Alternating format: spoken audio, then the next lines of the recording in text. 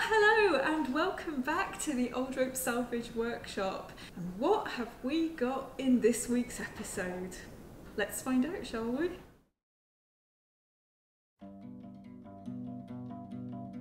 Well, this week it's all about cleaning out a very grubby 47-year-old petrol tank and then trying not to set fire to it in various different ways.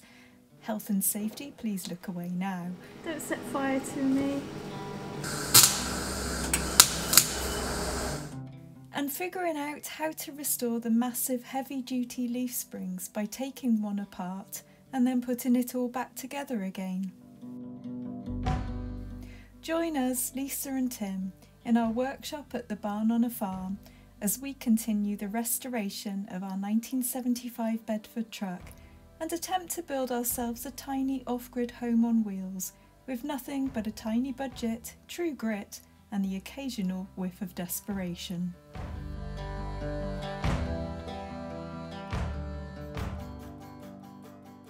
So the challenge is, at the moment, I've got to work out all these and you've got to do all these.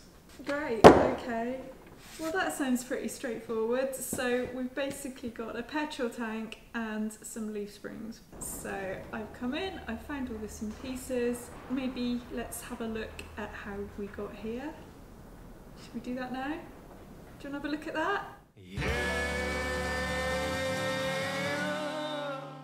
As well as restoring, priming and painting various random pieces of metal all week, the main focus has been on cleaning up, draining and inspecting the old 100-litre petrol tank. Like most of the things which have come off this old Bedford, it looked pretty ropey to begin with, but after a little TLC it has come up pretty nice. It's galvanised, so after applying paint stripper and thinners, Tim got it back to the galvanised coating, which is still in good condition.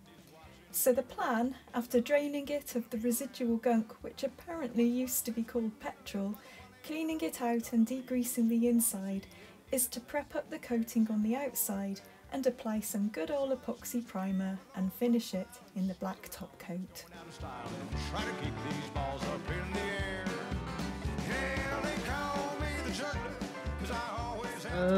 Right, I need to find some more parts for Lisa to plate when she comes in on Monday, and this looks like a good source of bits. The front leaf spring, I wasn't sure what to do with them, so the best thing to do probably is take one apart and then work it out.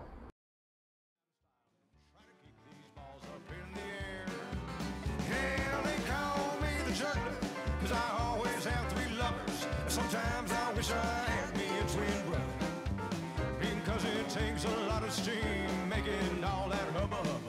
Ain't as sweet as it seems being the juggler. Yeah, I had 3 more the month before, Tanya, Tina, and Isadora, but that all ended in a puddle of tears and blood. Well, that wasn't too bad really.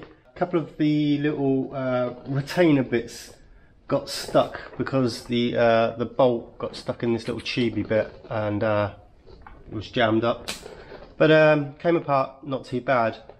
I thought on first glance it looks pretty bad on the inside, but I don't know if it will be. There is some rust in places, but I think it's kind of, we'll have to see once we sort of knock that off and have a look to see how badly pitted the metal is, but I don't think they're that bad. I'm glad I took it apart, absolutely, because I can just remove all the rust that's in here. We're still unsure how to treat these. You can't plate them. You can't put too much paint, I think, between the layers, because eventually it will wear away and leave springs packers being saggy. Some people just leave them bare metal, oil them up or whatever. Not really sure. Going to clean the steel up, see what we can find to put on a really, really thin coat of paint. And also, we've got lots of bolts and bits and pieces that are all going to need sort of cleaning up. Some of the bits need plating. So yeah, well, that's one of them. There's 3 more. The ones on the back are even bigger. This thing weighs so much, it's incredible. It's so heavy. It's pretty looking. I love the colours.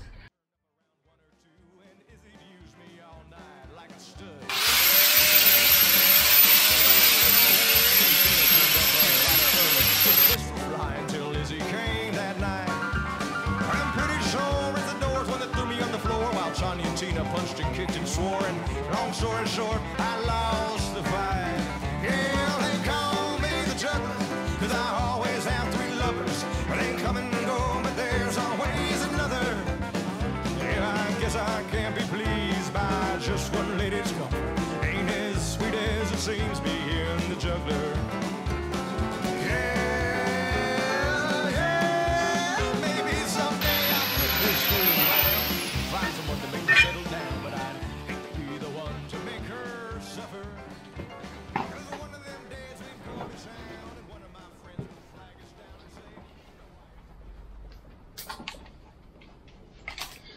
Ah, that's mucky. That's dirty old work, that is. It's not going to get all the rust out of all the pitting places, so I think, I might go over all of these with this, and then we'll think about just going over sandblasting them where they're really pitted, because that's good enough, but not where there's rust left in behind. So yeah, I've got to do some sandblasting later. I might go over one and see what it goes like. I don't really want to sandblast all of these because there's 9 in the front packs. The rear ones have 8 plus some extra ones. So that's like, what's that, like 60 odd sides to do out of all of them. Obviously 9, there's 18 sides to do. Oh, I'd be here forever sandblasting them. And we don't need them that good. So yeah, I'm going to do this on all of them.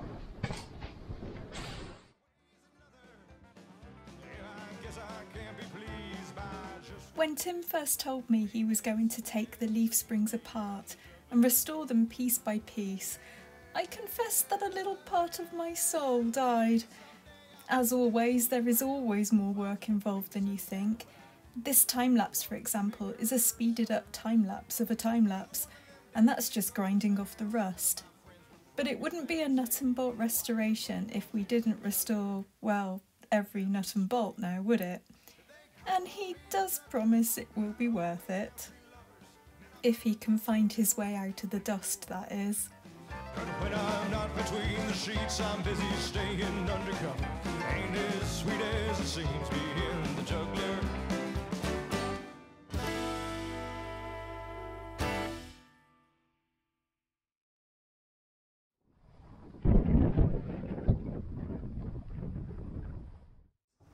I've not been too sure what to do with these leaf springs. For anyone who's not aware, this is actually basically the suspension. I suppose I should explain that. These things actually bend, and it's what it's the spring in for the whole truck. The weight of it works on these, and these are what gives it the springy motion. And there's a few questions really about what you do with them, how you treat them, and what process to keep them from going rusty. You can't plate them because it can render them very brittle and liable to explode. They're too big to powder coat, and right in the early days, apparently back in the day, they used to keep these like greased up and oiled, but obviously you have to keep the dirt out if you do that, because if you have them oiled or greased and you're in somewhere sandy or dusty, all the dirt can work its way in and just like wear them down even more. So oiling them for us would be a bad idea. Quite a few experts saying that you really shouldn't paint them because they all stacked together on top of each other. If you paint both sides of them and stack them together, you end up with like 2 layers of paint between each leaf, and in the action of them working, they'll move and it'll gradually wear away the paint, and it can actually leave the whole pack of these being a bit baggy. So and they need to be packed tight. So one thing that people do is just wipe them off, bolt them back together again, and that's it. Maybe oil up the outside of them a little bit and just wipe them down, so and that'll be it.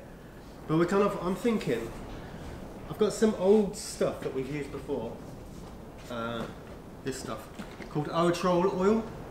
Now this is like a drying oil, so it doesn't stay all sticky and like liquid or anything. It actually dries like a linseed oil or Danish oils or that kind of thing. But it's really good on rust You can put it on actual pure rust and it holds it in really good. We've used it a lot in the past. So I'm kind of thinking, these have been ground down now.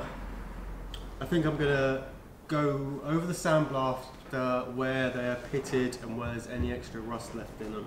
And then I'll probably just go over them again with the poly disc, what I used to grind these down, and then coat them with a layer of this. Let them dry, bolt them back together again, and then as a whole pack we might just give it a lick of like nice looking paint on the outside. So before everyone falls asleep, and you got this. there's more. Alright, so you're going to plate these. Okay.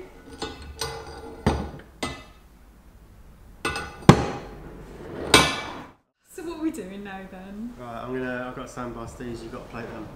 Fine, alright. That sounds like a good division of labour to me. Getting the sandblasting tent, you.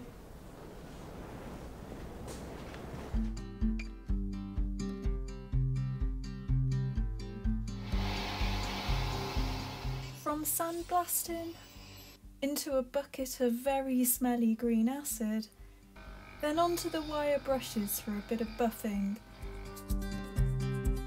The stripped back bolt goes into a brew of alkaline cleaner, then out into another acid, which etches the surface ready for plating. Into the plating bath at 0.1 amps per square inch for 20 minutes, then back out for a good rinse in clean water before going into the gold passivate. 24 hours to air dry and the bolt is almost as good as new again. Zinc plating the hundreds of pieces of hardware in this way is a long process, but it is incredibly rewarding to restore these rusty bits of metal into freshly minted treasure. And it sure beats trying to find hundreds of new imperial nuts and bolts from the internet any day.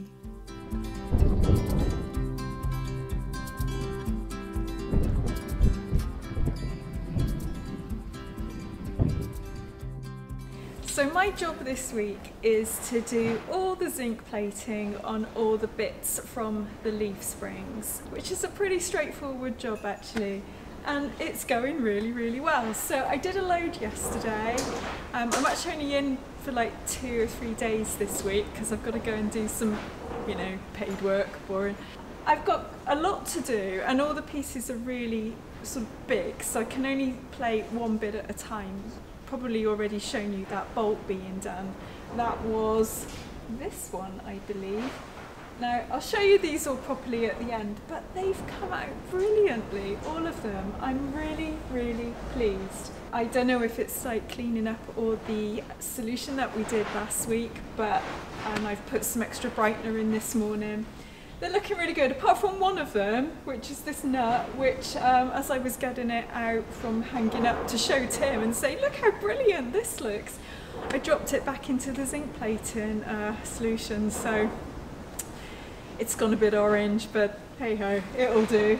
So this morning I've just got a few things to finish off. I've got a couple of these massive things, which will probably take a little bit of doing, and a couple of other nuts and bolts, which Tim is in the process of cleaning up for me now. So hopefully I will finish all of that today, and then I'll get them out and show you what they look like. I went over these with the polyabrasive disc and got rid of the worst of it. Some places it's come up quite clean on the inside there where it's smooth, but where it's quite rusty you get this bit where it's actually quite hard to get off. The rust goes really like hard. I can't remember, it's got a particular name, but I can't remember what it is. It's hard to get off, so I figured I'd go over with the sandblaster just kind of almost lightly. So I did that on these. Just kind of went over it quite, and then went over it with the poly disc again, just to smooth it back out again a little bit. So it kind of gets a lot more of the rust off it. So that's what I'm doing really. I'm going with all of these, just giving them a light going over, then going over this sort of grinder again. And now after that we're going to oil them all, stack them back up, put the bolt back through, get it back as a pack, and then maybe put a better coating of paint over the whole lot. I think that's what we're going to do.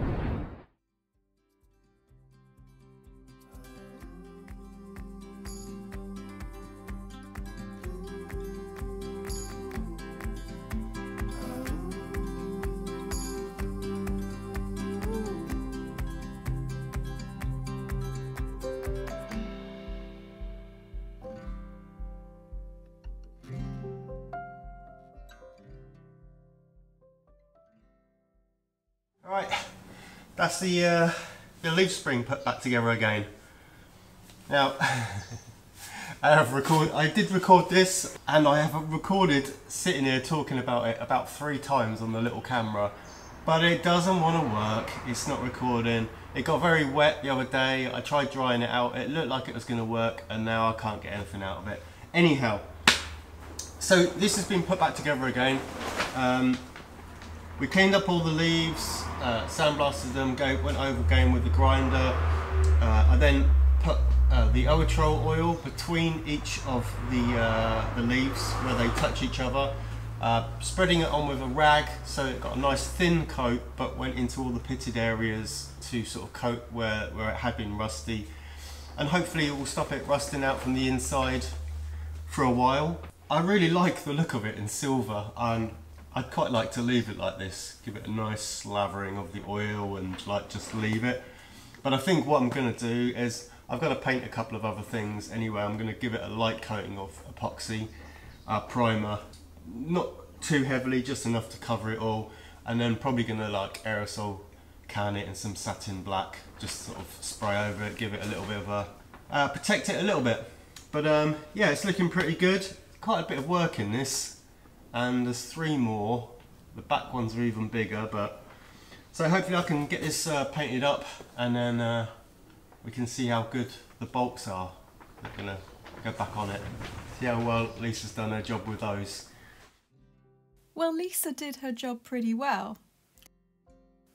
And then Tim did his by applying the epoxy primer to the leaf spring, off camera again, but we've all been here before, so we know the drill.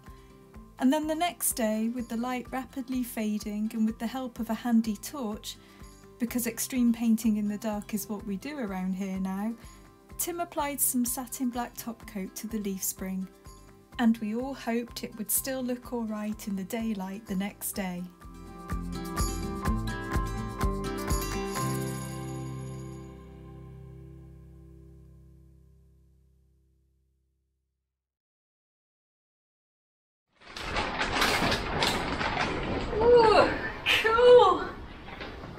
Shiny bolts going back on. I don't know how well you can see this actually. It is another dark, dismal, raining, windy day. We've just opened the doors so we can throw a bit of light onto this. We'll get some good shots of it once Tim's finished putting it together. So yeah, I might go and drag out the one from the other side just so we can have a little bit of a comparison. Yeah, and remind yourself of all the other ones you've got to do. Get on with it then. Yeah, I am. Practically finished. You sit there for a second and I'll finish it. Goes there. Stock goes over there.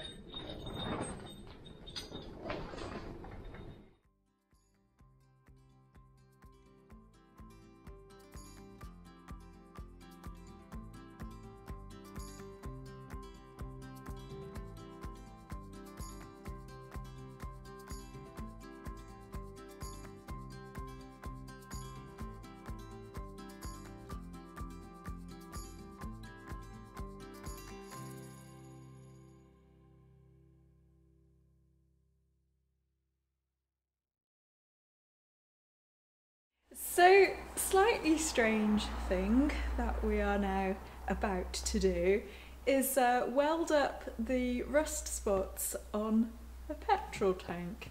Now you might think that the words welding and petrol tank probably shouldn't really go together, but Tim assures me that having experimented with a blowtorch earlier on in the day, and it didn't explode, that we're going to be fine. So what we're doing is, on the other side where Tim's going to be welding, there are some tiny little rust spots that have actually gone all the way through. So he's going to weld from that side, whilst I, with my trusty staff of copper, I'm going to put this in the hole. I'm going to hold it against the rust spots, and Tim is going to weld against that. So the weld doesn't stick to copper, as I think we've probably mentioned this before. So it should just give a nice flat finish on this side and not all drop through into the petrol tank. I knew that I had some like little pinholes. They've come from the outside of the tank, where the strap has been rubbing and rubbed the paint off, so it's not rusted out from the inside. And I looked around and thought, how can I repair this? What paste can I stick in it? What glue can I put in it? Can I put fiberglass back in it? And I was thinking about it and I'm going, what are you doing? Fix it properly. I mean, and the only way to really fix something like this properly is to weld it up. Now, I don't really want to be cutting out big areas and welding in whole plates, but we're going to see if we can get these done. I've already done a couple on the top and it looks like it's all okay. So we'll weld it up and then we'll kind of test it to see if we've got any leaks in it and go from there. Also, this would have been much more fun filming if we'd been able to put our little GoPro into the welding, into the petrol tank while we were filming. But unfortunately, there was a flood at my house the other day. A massive torrent of water poured in through the house, into the lounge, and washed over our little GoPro, where he was charging up with his little door open. The irony is that he is waterproof, but not with his little door open. It was a bit of a bad night, wasn't it? Yeah, I thought I'd rescued it, we put it in like rice and stuff, but I've been trying to use it today and it's sort of like, it's not working. So we did actually film the incident, but when we went to have a look at it, there was only audio. But it's quite a dramatic audio. We'll just listen to the audio of my house flooding.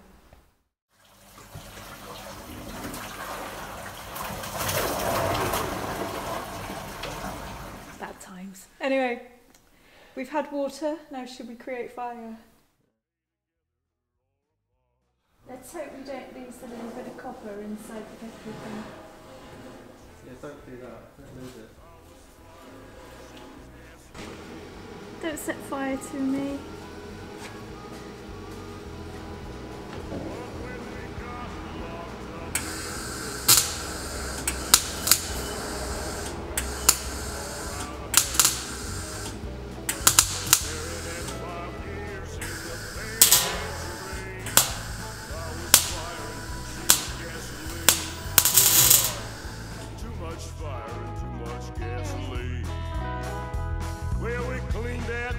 Up, we made amends the best we could, but we could not be together anymore. I can't say that I don't miss you, but we gotta let it be, 'cause I'm still fire and you're still gasoline. Yeah, I was fire and you was gasoline. I was fire.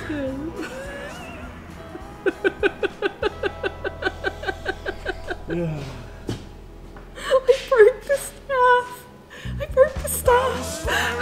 She was gasoline. One job. One job. I'm sorry.